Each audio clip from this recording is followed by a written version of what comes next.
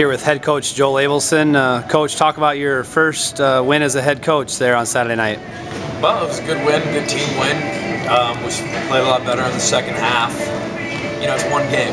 For me, it was great to get the first one under my belt, but you know, it's the same with this team. It was great to get the first one under our belt, but we got to get ready for Springfield on Friday, so that's what we're doing. What are some things that you need to work on before the next game?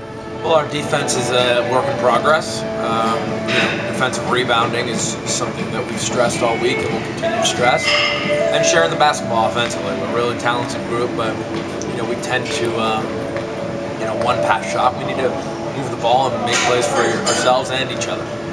Were there any players that surprised you with their play on Saturday?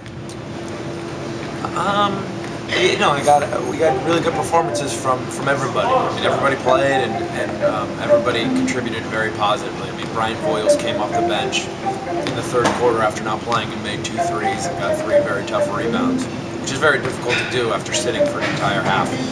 So we were pleasantly surprised with him. You got Springfield and Maine this weekend.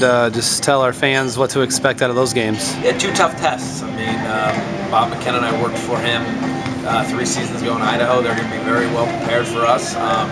They got James Mays in the middle, who's probably one of the best big men in our league. Probably definitely is.